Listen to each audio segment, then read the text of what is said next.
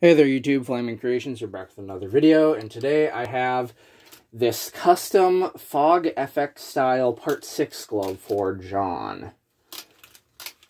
Now, before anybody goes and starts raising their pitchforks or gloves at me, John first came to me with this idea of having a Fogg style or inspired Part 6 glove. And first off, I kind of turned him down and said, you know, if you want a glove like that, you know, get Shay's permission or go to Shay. But he asked Shay, and he got his permission for me to actually do this. He said that he really didn't have a problem with it, so John ordered this during my Black Friday sale. So, but this glove is more of Shay's interpretation of a Part 6 glove, or his stylized version. So it's clearly based on a Part 6, but it has some unique quirks. I actually have whole new templates that I made to try to emulate his Part 6 gloves. So they're not the same, but I tried to emulate some things, such as like he has a different pinky template than what I use traditionally and such. So the templates are all different and changed. The only thing I didn't really change is the backplate template, so. But the solder spills, the weathering, the Dremel cuts in the blades, the blade weathering, and the brass ringlets and hole cut patterns and everything are all based off of Shay's, or how he did some of his Part 6s.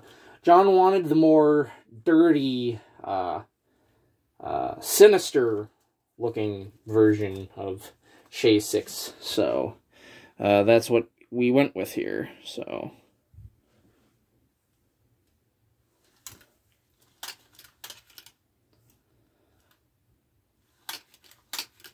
this is on a large size leather.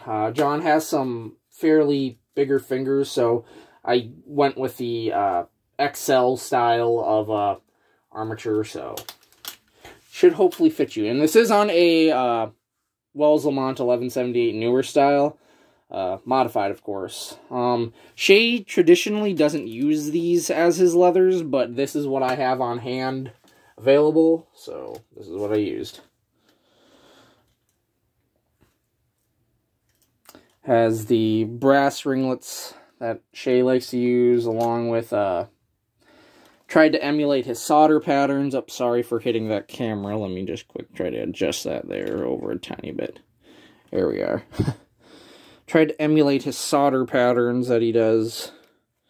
Really clumpy solder, along with very dark weathering. This was actually, I think, my first glove in a very long time that actually had very little heat weathering. A lot of this, for the copper at least, is all patina and chemical weathering, so I think it turned out really nice. So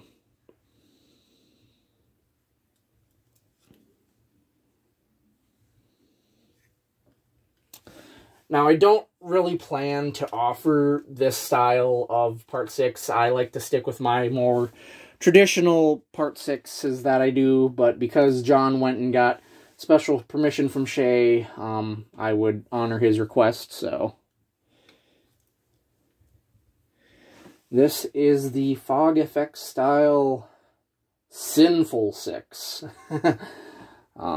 I'd use the other name, but because of copyright reasons, I don't want to get sued, so this is the Sinful 6. But yeah, I really hope that you like your glove, John. I will be getting this shipped off to you in the next couple days or so. Again, there's no paint kind of weathering on this at all. It is all done with, like, chemicals and patinas, so. Really like how this turned out, and I hope I did it justice, so. But yeah, there you go, John. Please remember to like and subscribe, and we'll see you guys all next time.